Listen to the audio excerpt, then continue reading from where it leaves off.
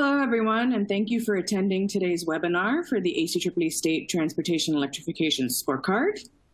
Today, we will be discussing the results and findings from a report, which we are releasing today. My name is Shruti Vaidyanathan. I'm the Transportation Program Director at ACEEE, a co-author of this report, and I will also be your moderator for today. Before we begin, I have a few housekeeping announcements. Your screen is completely customizable, and each area can be minimized or maximized for easier viewing in the upper right-hand corner of each box. If you're unable to see the presenter or slides, please click through the widgets at the bottom. Feel free to submit questions to our panelists anytime throughout the hour by using the Q&A engagement tool that appears on your screen and as a widget at the bottom. You'll see several other helpful widgets available, including speaker bios and a resource list to download materials from today's podcast. There's also a help widget for audio and webcam troubleshooting. We will prioritize questions from members of the press, so if you are a member of the press, please include a note about your outlet when you submit your question. And finally, a recording of this webinar will be made available and all participants will receive the link within a few days. And now, without further ado, I'd like to introduce our distinguished panel of speakers. They are Commissioner Patty Monahan from the California Energy Commission, Zerai Hagos, Deputy Director, Office of Markets and Innovation with the New York State Department of Public Service, Shoshana Liu, Executive Director of the Colorado Department of Transportation, and Brian Howard, State Policy Director with ACEEE and lead author of the State Transportation Electrification Scorecard. Before I turn our mic over to our first speaker, I want to take a moment to introduce ACEE's transportation research and provide some background for the report we're releasing today. For those of you not familiar with our organization, ACEEE is a nonprofit that acts as a catalyst to advance energy efficiency policies, programs, technologies, investments, and behaviors. Transportation has now surpassed the electricity sector as the largest emitter of greenhouse gas emissions in the United States. To address the growing urgency of the climate crisis, ACEEE conducts research on policies to scale up the adoption of efficient vehicle technologies while also promoting the creation of sustainable, low-carbon passenger and freight transportation systems. We advocate for a set of policy measures to achieve ambitious reductions in transportation-related energy consumption and greenhouse gas emissions, while also improving livability, health, and access to efficient transportation for all. Electrified transportation is increasingly considered a key step to reducing transportation-related emissions. ACEEE supports the deployment of EVs in a way that maximizes both social and environmental benefits. For instance, we support the use of electric transit options in historically marginalized communities as a means of improving access to efficient, low-carbon transportation options, reducing health impacts from transportation-related pollution, and addressing greenhouse gas emissions. The Transportation Electrification Scorecard is reflective of that approach. Our report highlights what state actors specifically are doing to create a supportive policy environment to assist the transition towards electrified personal and shared passenger vehicles, freight vehicle fleets, and transit and school buses in an effort to ensure equitable access to the benefits of transportation electrification. States are at varying stages in their transportation electrification journeys. Electric vehicles make up just 2% of the American vehicle market, and many are still grappling with the best ways to encourage their uptake in a relatively nascent market. But before I give too much away, I'm going to turn it over to our lead author, Brian Howard, who is our State Policy Director here at ACEEE, to provide an overview of the scorecard results and main takeaways. Brian, over to you. Thank you, Shruti, for the introduction, and thank you to those who are joining us virtually. On behalf of the research team who worked on the scorecard, thank you for joining us today to hear an overview of key findings of the ACEEE State Transportation Electrification Scorecard. ACEEE has included transportation topics in our various scorecards, and we are excited to have the opportunity to provide a focused look at state actions to electrify transportation. Since this is the first scorecard of its kind, I wanted to share some details on the goals and parameters of the scorecard before we dive too deep into the details. State policy is a critical component for transportation electrification. The majority of policy governing the utility sector occurs at the state level, which is a critical component of transportation electrification. In addition, the last 4 years have shown that states can fill a void in federal leadership while serving as a model for other levels of government. Building on the important research of our peers, the scorecard provides a comprehensive benchmark of policies to promote transportation electrification for all states. This evaluation can demonstrate how EV-specific policies work with the utility and transportation sectors to maximize GHG reductions while ramping up EV deployment of light and heavy-duty vehicles. The scorecard is intended to help decision makers and other stakeholders to identify and scale up the most promising policies related to EVs and EV charging infrastructure. On a 100-point scale, the scorecard looks at state actions addressing passenger vehicles or light duty and commercial vehicles, commonly used or commonly referred to as heavy-duty vehicles, across the legislative, executive, and public utility commissions. It is divided into 6 categories as seen on the screen. While we collected and provided information on programs and details of all 50 states and the District of Columbia, we only ranked the top 20 states. States in the bottom 20 scored 15 points or lower, and many achieved few or no points in several categories. Our ranking of the state is highlighted in this slide. California is ranked first in the scorecard, earning 91 points out of a possible 100. New York came in second with 63.5, followed by other leaders as shown on the image. While a number of states are making continued progress to expand EVs and charging infrastructure, only 5 states in the District of Columbia scored more than half of the points available in the scorecard. We have the privilege of hearing from some leading states, so I don't want to steal their thunder, but I do want to take a moment to acknowledge some of the other regional leadership shown by states. In the Midwest, Minnesota ranks 12th overall in the scorecard. Clear guidelines from the Public Utility Commission related to utility investment in EV charging infrastructure has resulted in over $23 million in funding towards EV infrastructure and another 1.8 proposed, more than 1.8 proposed.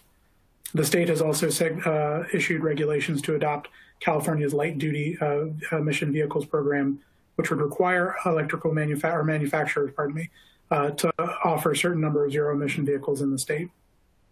In the Southeast, Virginia ranks 16th overall and is making important headway on electrifying transportation.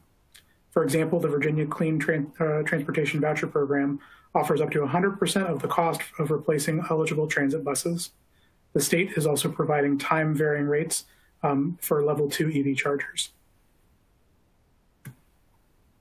Across the category of the scorecard, we found many strategies were well employed by states.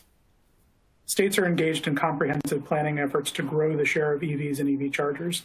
This can take place as part of a state energy plan, as in New Jersey, standalone efforts like the state of Utah Electric Vehicle Master Plan, or can happen in cooperation like the multi-state zero-emission vehicles action plan. State incentives like the Maryland Clean Fuels Infrastructure Program offers grants for the purchase of heavy-duty electric vehicles. States are using funding through the Federal Transit Administration's low or no grant program towards the purchase of EV transit buses. Utilities like the Georgia Power Time of Use Plug-in Electric Vehicle Program are offering lower rates for lower electric rates at preferred time of charging. Efforts like the PEPCO Transportation Electrification Plan in Washington, D.C. designate funding through utility programs to spur EV adoption in targeted low-income areas in the district. The data collected and evaluated by our research team helped us draw out some important discoveries as part of the process. Our full report included in the executive summary and the report have some key considerations, but I did want to flag a few. As I already mentioned, only 5 states in the District of Columbia scored more than half of the points available in the scorecard. As Shruti mentioned, we think this means that all states can improve their policies and that many states are still in the formational period of their foundational work with relation to transportation electrification. It's also clear that states have an array of choices that they can make to improve their standing within policy or within the policy landscape of transportation electrification. Equity is an area that states are still grappling with, and even states with a proactive track record in this area can and need to do more to advance access and benefits of electrification to all communities. While states have had the ability to move at their own pace, we've seen collaborative efforts like the zero-emission, medium, and heavy-duty vehicle action plan signed by 15 governors and the mayor of D.C. Serve as an ability to be a catalyst to move the policy landscape further and faster.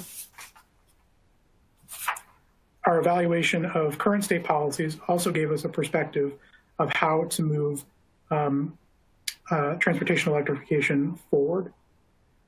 In the states that are still in the formational process, the report identifies a series of recommendations we think are actionable and impactful.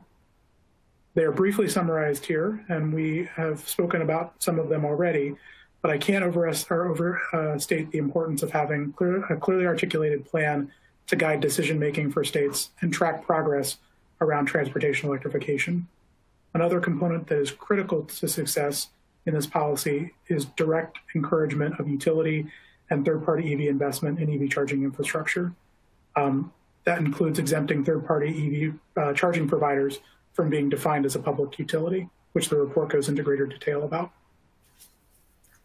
For states that are further along in their policy development process, we include a separate set of recommendations which are summarized here and in the full report. States can build on the foundation of success by taking steps such as establishing on-the-hood incentives for the purchase of light-duty vehicles and other funding incentives for heavy-duty electric vehicles, and by establishing binding targets for those class of vehicles. I would also encourage folks to take a look at the executive summary and the full report for some more specific state or section details on our website.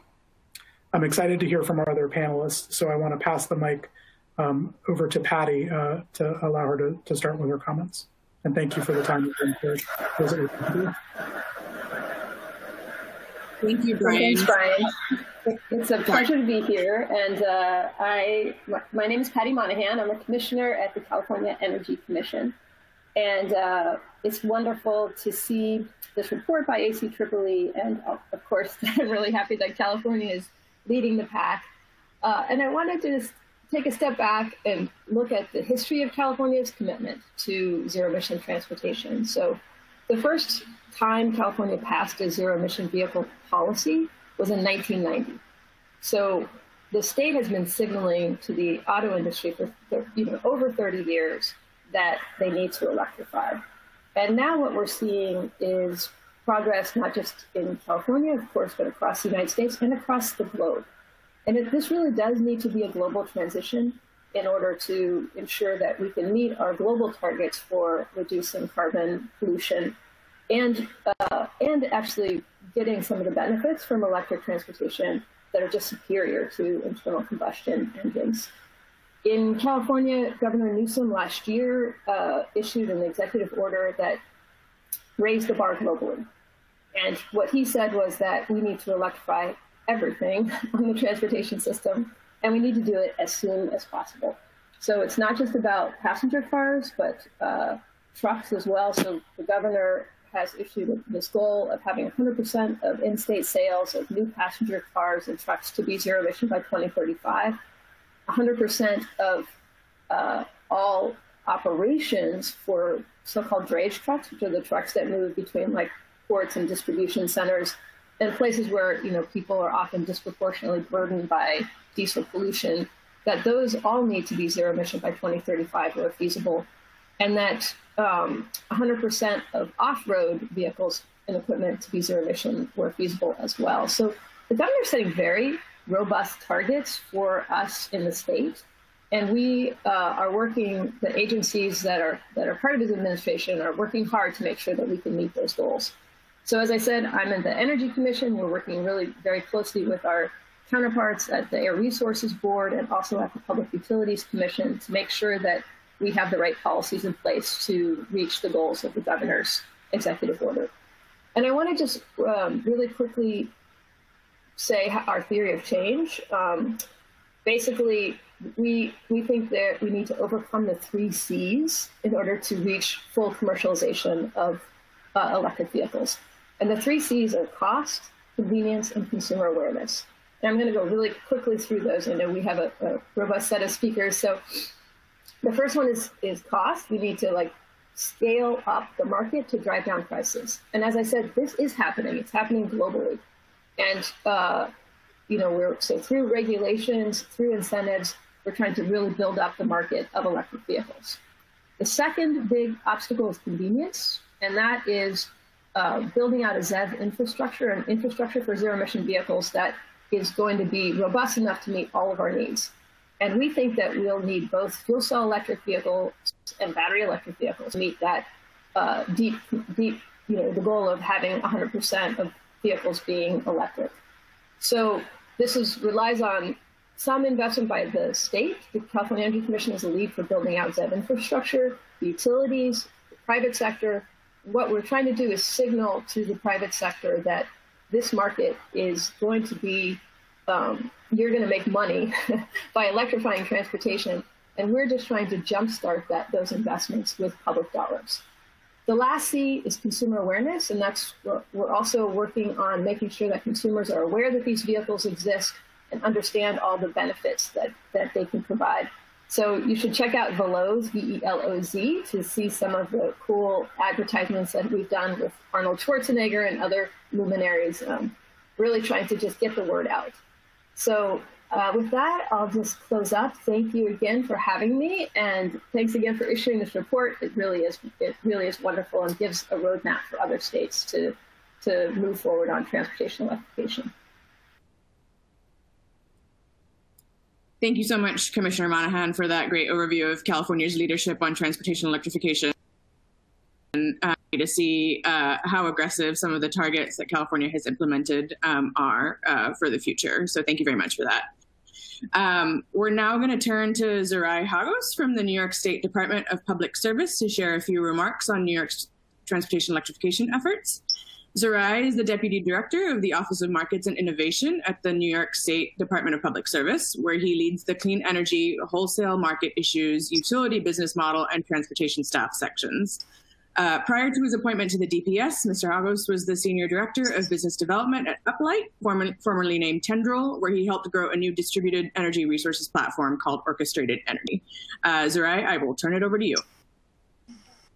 Thank you so much for that introduction, Shruti. As you mentioned, my name is Zerai Hagos, and I'm here in snowy New York today.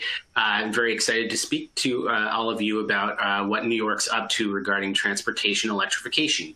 And it is a really busy time here in New York right now with our recently legislatively established greenhouse gas reduction goals of 40% reduction by 2030 and net zero economy-wide by 2050. And in particular, given how New York's electric sector is generally less carbon intensive than the rest of the country, we have to be especially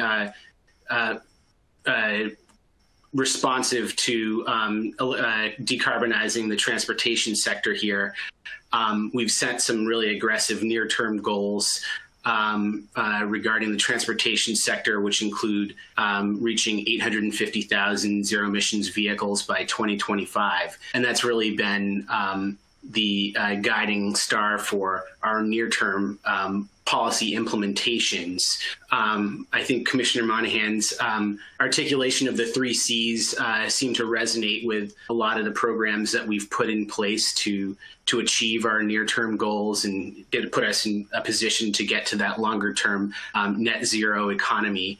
But I think focusing in on the individual consumer and enabling them to, in a cost-effective manner, make a transition from their traditional ICE vehicle to an electric vehicle. We have $2,000 rebates in place for EV drivers. We've also, in the last, I'd say 2 years, ensured that every driver in the state has access to a special time of use rate that's designed for electric vehicle drivers. The adoption of time of use rates has been slow. Generally, it's been up to about 5% of drivers elect to transition over to a EV time of use rate. And, I think part of that is about consumer awareness and part of that is about convenience. And so, many of our utilities also offer managed charging programs that are an alternative to just a plain time of use rate that may have some form of automation or, some simplifying means for shifting when they charge. And as a matter of statewide policy, we directed every investor-owned utility to file proposals for managed charging programs, which happened last December. we're in the process of reviewing that to in fact ensure that every driver has an alternative to time of use rates here in New York State. On the public charging front, this is, I think, a really critical piece that the utilities can help the industry make progress with, and they're uniquely, I think, positioned to support the industry.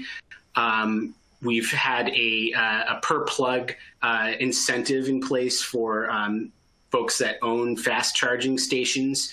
This is an annual payment that declines over time to offset the cost of purchasing electricity. Not getting too far into rate design, the demand charges that most DC fast charging stations are subject to can make the economics of developing a charging station challenging early on. And so we've created a program that provides a declining annual payment that helps address that challenge, particularly right now where driving, the amount of cars on the road is still relatively small. On top of that, this past July, the Commission adopted a $700 million EV Make-Ready program to address the upfront costs associated with building public charging stations. And the kind of overarching goal of that program is to make sure that there are ample supply of publicly accessible charging stations that use open technology. And what, the way we that goal is reflected is a 90% incentive payment for the eligible make-ready costs for publicly accessible stations that use non-proprietary plug types, and then a lower 50% incentive level for other types of stations with access restrictions and proprietary plug types. And, equity is also a critical component of our climate policy. We require up to 40% of our climate spending to be dedicated towards disadvantaged communities. And so $206 million of our July program is set aside for programs that support disadvantaged communities. That includes 20% of the incentive budgets with a higher 100% payment. We're also in the process of launching right now an $85 million prize competition to solicit ideas and implement them to reduce emissions in communities that are impacted by transportation emissions, and also expand access to electric mobility solutions for our communities that are on the front lines. We have a number of medium and heavy duty programs, but I think, we can get into some of that during the Q&A section of this discussion. So that's all to say that we just, we're excited about the programs we've been able to bring to drivers here in New York State, and we have a lot of work remaining to get us to that broader 2030 and 2050 goal that the legislature set for us. So with that, I'll close. Thank you so much, Zerai. It's great to hear about the width and breadth of EV programs that New York State is investing in. So let's move on to our next speaker. Last but certainly not least, we have Shoshana Liu, the Executive Director for the Colorado Department of Transportation. Director Liu was appointed as the Executive Director for the Colorado Department of Transportation in December 2018. She's charged with leading the department in planning for and addressing Colorado's transportation needs, and overseeing 3,000 employees statewide and an annual budget this year of approximately $2 billion. Prior to coming to Colorado, she served as the Chief Operating Officer for the Rhode Island Department of Transportation. She was also the Chief Financial Officer and Assistant Secretary for Budget and Programs for the U.S. Department of Transportation, as well as a Deputy Assistant Secretary for Transportation Policy at USDOT. Shoshana, I will turn it over to you. The floor is yours.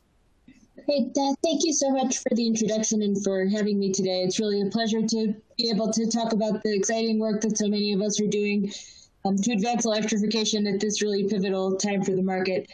But this is an exciting time in Colorado as we just completed our climate roadmap, which establishes the state's science-based climate targets of 26% emissions reductions by 2025, 50% by 2030, and 90% by 2050 relative to 2005 levels. And this is implementing a legislative target, kind of building on all of the collective actions that we have done until now and will continue to do across the state. And, I think we're really at a pivot point as we think about the role that transportation plays. I mean, we've made tremendous progress in the utility sector, with virtually all of the utilities in the state making significant strides in clean energy, providing the power to make it such that electric vehicles are really optimizing their benefits moving forward. And the role that we play at CDOT, I think is notable because part of the challenge at the juncture we are at now is making sure that transportation departments, as well as the sort of traditional players in the clean energy space, are part of the solution as we think to our climate goals. And within CDOT, there are sort of 3 areas that we are focused on, working closely with our peer agencies, the State Energy Office and the Department of Public Health and the Environment. But first and foremost, there's the conversation that we're all having today about how to increase efficiency and availability of mobile sources. Colorado was the first state in over a decade to adopt ZEV regulations, the first ever in the country to adopt them with the sort of buy-in of the auto industry virtually universally.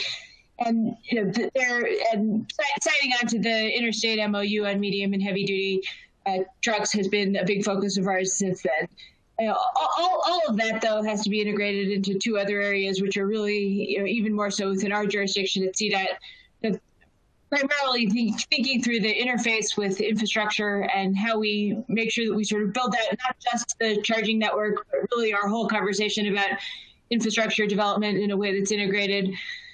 And then the complicated but critical juncture of addressing behavior change by increasing optionality for travelers across modes. So with respect to infrastructure, we are obviously working closely with other agencies in the state on the fast charging network and developing our electric vehicle corridors, but we're also working to sort of further integrate the work that we are doing to build out traditional infrastructure projects in a way that more organically integrates clean transportation considerations, including providing the resources for electrification.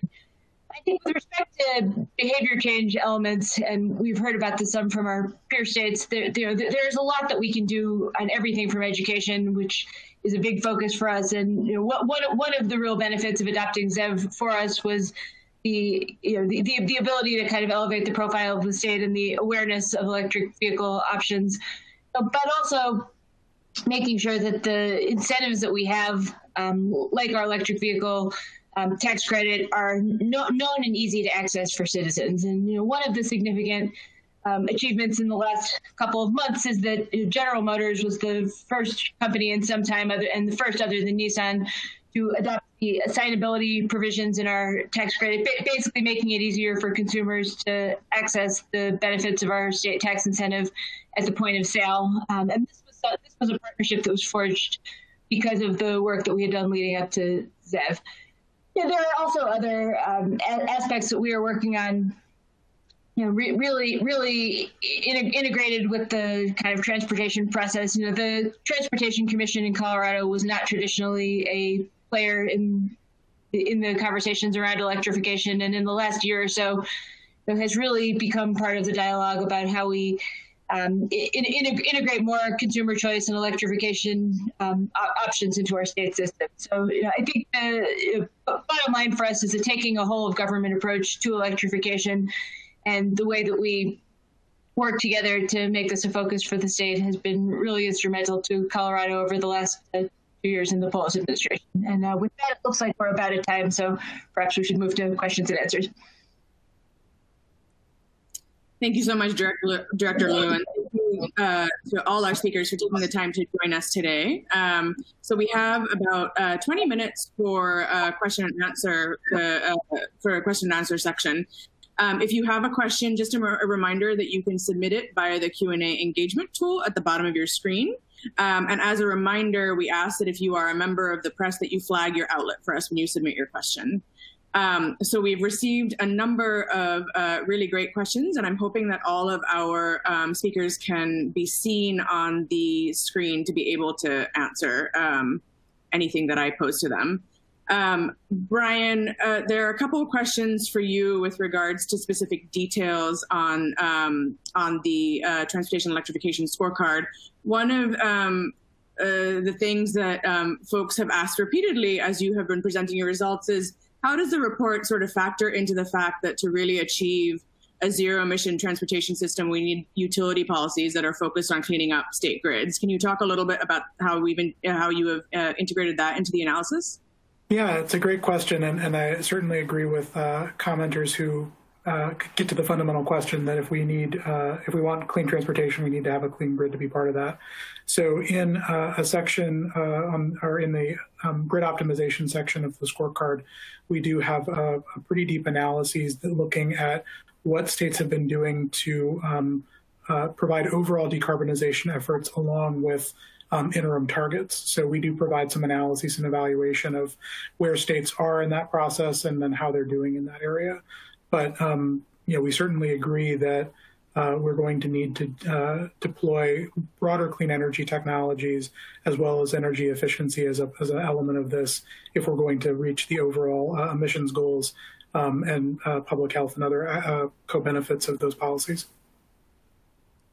And in terms of what the report found, were there any specific policies that your research showed had more impact than others on kickstarting EV development? And then conversely, were there policies that you expected to see out there that you didn't see as frequently in our ratings? Yeah, so the report does try to weight, or based on some of the research of our peers, looking at analyses in terms of what was aiding deployment. We tended to find, we found that based on the research, the existing research, that incentives and binding targets were really important signals to be able to really move electric vehicles into the broader marketplace. So whether that's incentives for passenger vehicles or heavy-duty vehicles, or having specific targets based on that, similar to what California has established with their light-duty program that's been extended to, I think about 13 states at this point, with 2 or 3 more considering regulations. With regards to states that or state action that I was surprised about, my background is more specifically in buildings, so that's obviously where some of my head goes. I was really surprised about the lack of overall statewide policies about EV-ready codes or EV-supportive codes, or building that capacity out.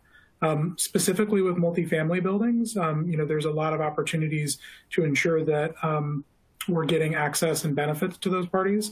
I was a little bit surprised, just given that based on our findings, there were 5 statewide kind of codes in some capacity or had some kind of eligibility.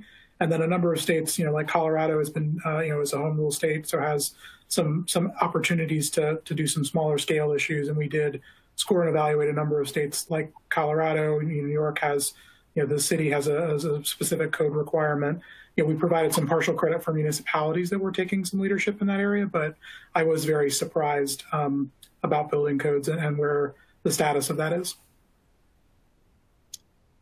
Moving on to some broader questions from our panel, we've had a lot of questions about how your states are sort of thinking through EV equity to ensure that everyone benefits from the transition to transportation electrification. Zura, I know you sort of mentioned in more detail some of the utility-focused programs that New York has embarked on, but it'd be great to hear from Director Liu and Commissioner Monahan about what California and Colorado are doing in that respect.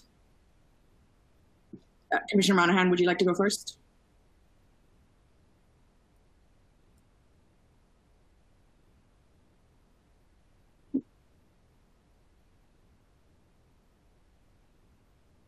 Commissioner, can you hear us? I'm sorry, I had a little glitch in my, I'm sorry, I turned off some programs because I think I was taking too much bandwidth. Can you repeat the question, because I couldn't hear it? Sure, are you hearing me okay? I turned Yes. off a lot of things, but I'm hoping now my bandwidth is good. We can hear you just fine. So I just wanted to dive a little bit deeper into what Colorado and California have been doing on the equity front to make sure that the benefit to transportation have been extended to all.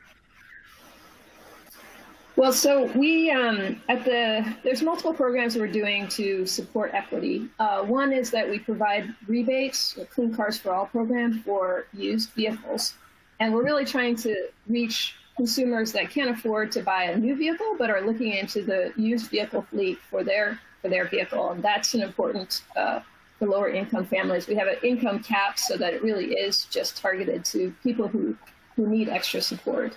On the charging infrastructure side, so we have a program, about $100 million per year that we give out for clean transportation.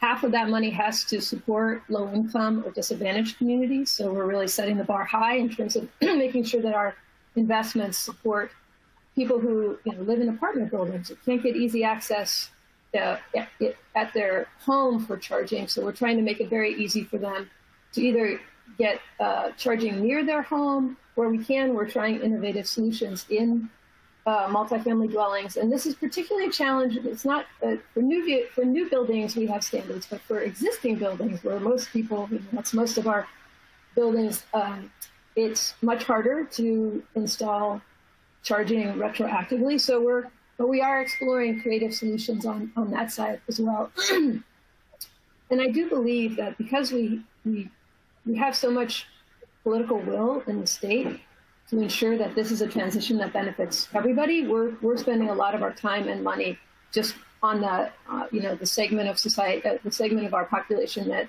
is low income and disadvantaged. Director Liu?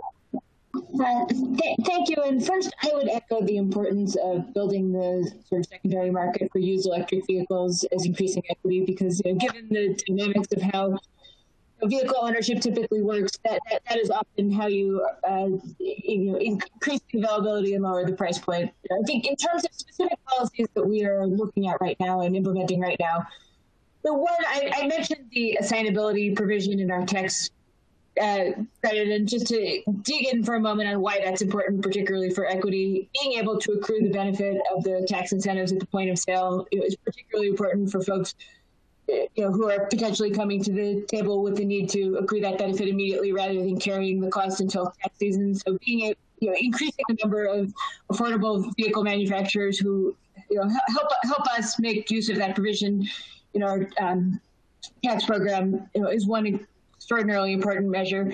I think in terms of the charging network, I would touch for a moment on some of the considerations that we have given the magnitude of our rural communities and the sort of scope of the state system, and making sure that we can have electrification be something that's accessible for folks across the state is very dependent on having charging availability between the population centers, because we, like California and other places, have vast spatial gaps between the places where population centers. So making sure that we build out our charging network in a way that accommodates the sort of small and mid-sized communities between the places where it will likely take off on its own in a more commercial sense is going to be a big piece of the kind of equitable infrastructure component for us. And two other things I would just touch on quickly is, one, the importance of the medium and heavy duty conversation for equity in Colorado.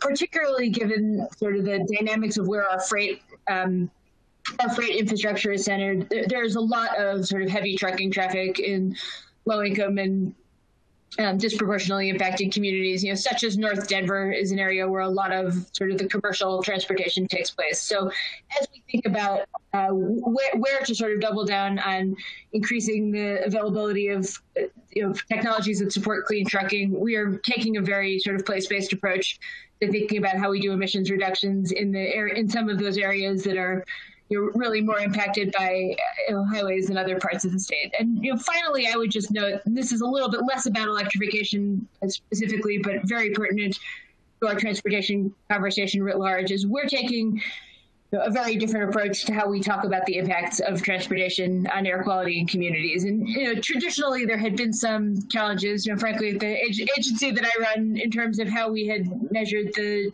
greenhouse gas impacts of transportation projects and looking at factors like induced demand and how it affects communities. And we're taking a much more proactive approach to measuring everything from fine particulate matter to NOx emissions at the front end when we look at transportation impacts and NEPA, because knowledge is sort of power in terms of being able to have a serious conversation about how we deal with the equity impacts of the transportation system. And that has ripple effects to electrification because it all sort of fits together as one network. And that's a great point, Director Liu. I think a number of our viewers are sort of interested in trying to better understand how to evaluate equity-related outcomes. So I'm glad to hear you say that. Just as a follow-up question that I have seen asked in our Q&A box, a number of our viewers want to know how your states and organizations are sort of incorporating the communities that are most disadvantaged by transportation pollution or access to transportation options in your planning process for transportation electrification more broadly. Zarai, maybe we can start with you. Thank you. Yeah, and that's a great question.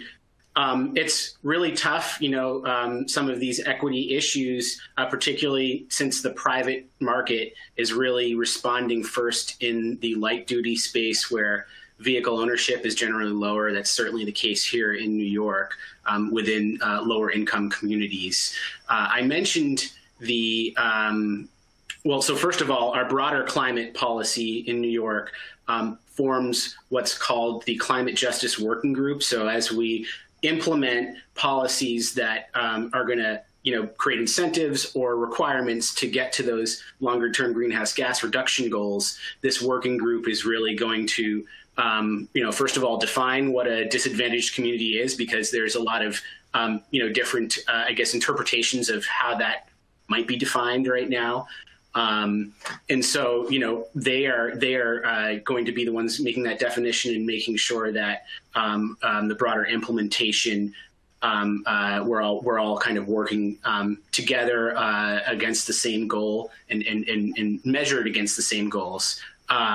But I'd say for the programs that we have in place now, I mentioned the prize competition in my opening remarks, where we are now in the process of soliciting ideas that will be funded to lower emissions and increase access within low income and environmental justice communities, which is the definition that exists within our commission programs right now.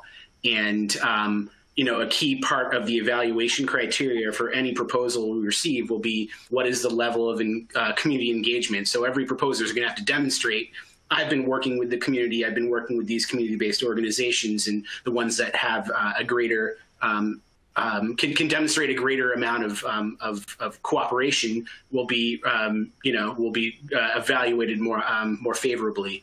And we're also, in the process of right now getting an infrastructure in place to provide support for those communities and resources to help them form better proposals. If you are a community-based organization that wants to, that has an idea for, a electric scooter program that can get people to the subways, for example, we're going to provide resources to help them develop proposals and interface with government agencies. And so it's a tough problem.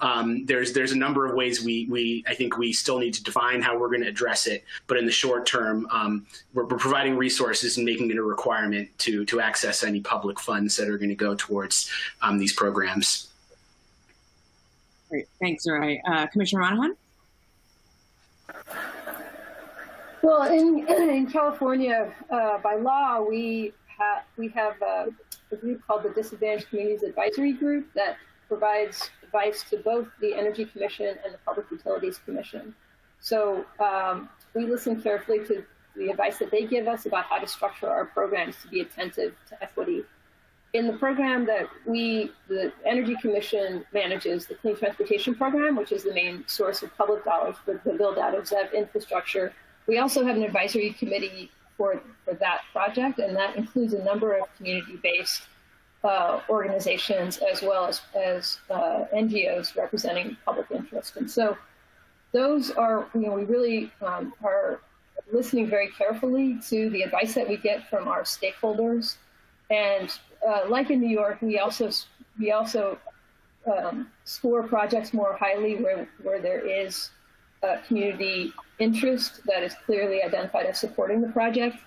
I think this is an area we can always do better, and we're trying to do better.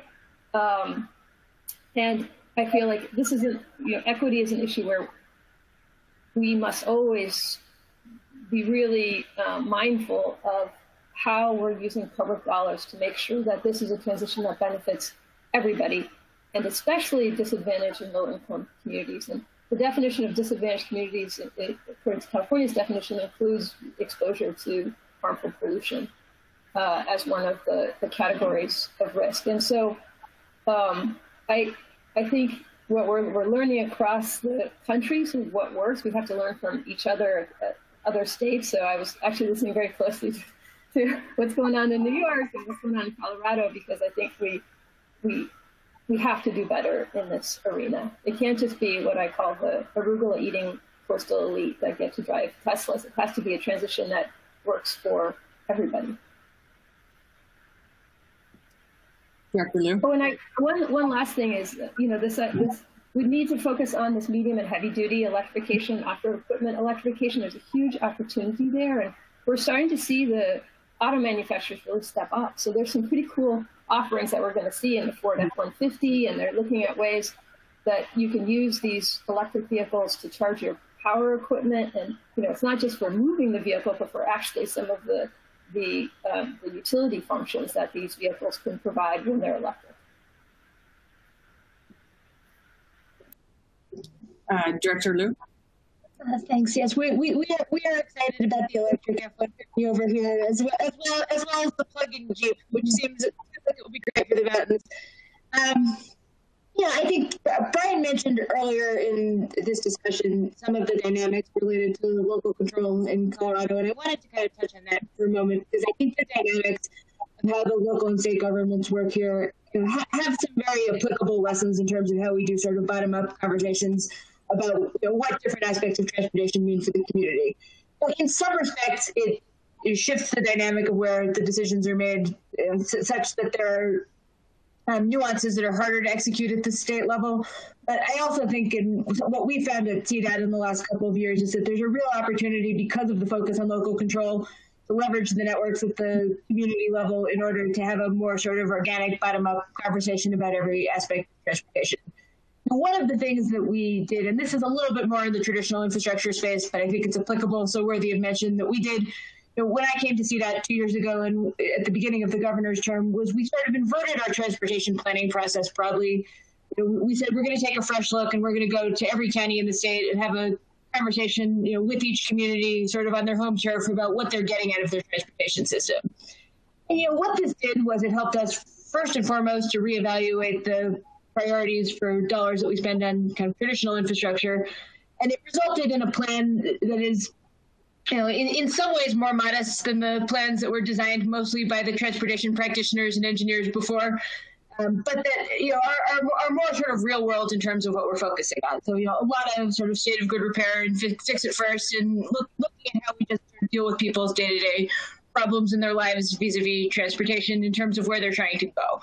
Where I take this from the perspective of electrification and clean transportation is we've tried to use the lessons that we learned from going through that process to just very dramatically change the way we work with our local partners and communities around everything from traditional transportation projects to clean transportation dynamics to, sort of how those things come together. So, to be very specific about an example, we now kind of use the relationships that we built through that process to each time we go through a major effort, whether that's building an infrastructure project or working on a regulation that we're engaged in. We try and develop sort of a steering committee that's specific to that effort. So, for example, we're right now working on developing greenhouse gas pollution standards for infrastructure projects that will relate very closely to the work that we do around integrating clean transportation technology. And we've tried to kind of pull the best minds from across the state, those who are more likely to sort of come at it with an electrification focus and those who aren't,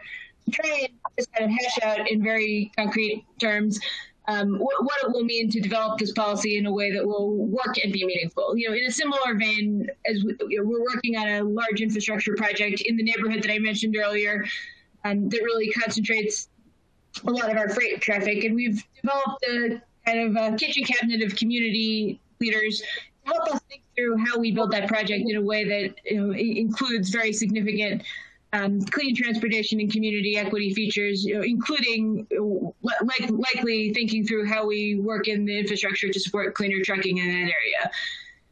So, kind of broadly, we think that having these kinds of conversations that are just sort of focused, at every step on having the players who are impacted at the table kind of forces us to think very differently about community inclusion and equity as we develop transportation projects. That's great to hear how comprehensive your efforts have been on that front. So I think we have time for a couple more questions. I want to address the other big topic of focus these days. We've had a lot of questions about how states are sort of working through transportation electrification policies in light of COVID, and what do all of you think about which policies are most impactful, given that states are sort of grappling with slashed budgets, they have other priorities to focus on. Can each of you talk just a little bit about how your states are contending with that? Director Liu, maybe we can just start with you since you're already on screen. Sure. Obviously for us, as everyone, COVID has presented challenges and sort of forks in the road. But I think it's also allowed us to think creatively in ways that are a bit outside the box about topics we probably wouldn't have been able to engage on otherwise. And I'll use an example that's a bit tangentially related by way of example. But early in COVID, it became clear that downtown spaces were being utilized in ways that kept businesses open, and we were able to start a program that really enabled us to work with communities across the state to think about how they could use their sort of city space to keep the economy alive, but also to promote cleaner and more active transportation. And that kind of thinking has segued us into being able to have different kinds of conversations about how we use our space for clean transportation and electric charging infrastructure and otherwise. I think in terms of the money specifically, we are continuing to sort of charge ahead, no pun intended, in terms of thinking about what we need, and developing our roadmap over the past year, which has been an exercise that has gone on through COVID, has allowed us to sort of chart out where the gaps are. We're doing a gap analysis of where the investment needs lie. And we're actually having a live conversation right now as we enter our legislative session about additional funding that would include electric charging elements, among others. I think that we're also optimistic that there might be federal stimulus aimed at this area. And, we're very firm in our view that if we're looking at shovel-ready projects in the current environment, one of the things that means is building out our electric charging network. So I think we're very optimistic that as we get from the kind of confusion and unexpected circumstances caused by COVID to the conversation about economic recovery, there's a big place for all of the supportive aspects towards electrification in that discussion. Zerai, would you want to take this next? Sure. It's a tough question. I'd say most of the challenges presented by COVID and the pandemic related to advancing the deployment of EVs or EV infrastructure existed before the pandemic. It merely amplified it in many cases. And so they were, particularly within the Public Service Commission's jurisdiction, controlling costs is always important. And so, these were constraints that we were operating under prior to the pandemic. And it sort of hit at a weird time because we had just made our staff proposal January of 2020 for the $700 million EV Make Ready program. And then it was adopted by the commission in July of 2020. And so it all sort of happened right in the middle of us grappling with the pandemic. And I would say that, this is taking public money at a time when, budgets need to be, we need to be really diligent with them, and we define cost savings. And I just say, it helps to do the analysis and show that for that $700 million, we think we're going to unlock about $2.6 billion of public benefits. And so we spend a lot of time thinking about what do we get for this money and this investment. The benefits include costs that are outside of utility rates, but we also did an analysis on the rates, and what we discovered was that the revenues that are raised by the additional use of energy from EVs more than offset what we are taking in the near term from ratepayers, and so we actually get a net reduction in bills by the program. And then the other piece is when we spend, and when if the market isn't quite moving as quickly as we think it would because of this pandemic. Are we going to invest too much early at a time when it's imprudent to do so? And we just, puts a lot of care in the design of the infrastructure incentives so that we only essentially take money and withdraw it from ratepayers when the money is spent. And so if it's spent at a slower pace than we anticipated, we have some accounting mechanisms to make sure that there's not a misalignment of the spending and the raising of revenue from ratepayers. And so, I think whether we intended to or not, I think the biggest concerns about the pandemic were addressed in our thinking prior to us, having to operate under those new under this new world. So, I guess that's my my big picture take on our addressing of that issue. Great, thank you so much. And Commissioner Monahan, you have the last word. Well, COVID-19, has impacted us so profoundly in so many different ways. Interestingly, though, in the California market, so vehicle sales are down overall, but electric vehicle sales as a percentage of the new vehicle sales are higher than they've ever been, higher than they were last year or the year before. And we're seeing this play out not just in California, but globally. So EV sales in the EU are higher than they've ever been. China is definitely a major market, the biggest market in the world for electric vehicles. And what we're seeing is that these vehicles are going to be cheaper in the next 2 to 5 years, according to good analysts. These vehicles are going to be cheaper than their internal combustion counterpart to buy, let alone on the life cycle. So, what we're seeing is that this is an inevitable movement to electrify transportation. The question is how fast. And so the policies that we have in place, like the low carbon fuel standard, are pretty unique in terms of providing steady incentives for transportation and electrification.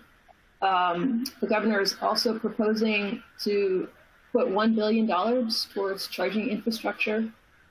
And as Sarai said, this is something, if we do it right, it lowers rates for everyone. If we do it right, consumers who buy an electric vehicle will have much less cost overall. If we do it right, that money gets recirculated back to our economy and continues to generate benefit internally in the state. So we're seeing this as an opportunity for supporting, keeping money in consumers' pockets and keeping money in the state of California and not exporting it out to other countries. Great. So unfortunately, it looks like we're approaching the hour mark. And as much as I'd like to keep this conversation going, I'd want to respect everyone's time. So I want to thank you all so much for participating in our webcast today. We really appreciate the time that you've taken out of your day to help us support the release of this report. I also want to thank all our viewers who asked more questions than I knew what to do with. So if there is anything outstanding, feel free to reach out to us and we'd be happy to sort of help answer your outstanding questions. In the meantime, we're hoping to send all attendees a link to this recording in about a day or so. And I think that's it. Thank you so much and enjoy the rest of your day. And we look forward to hearing from you again. Thanks all.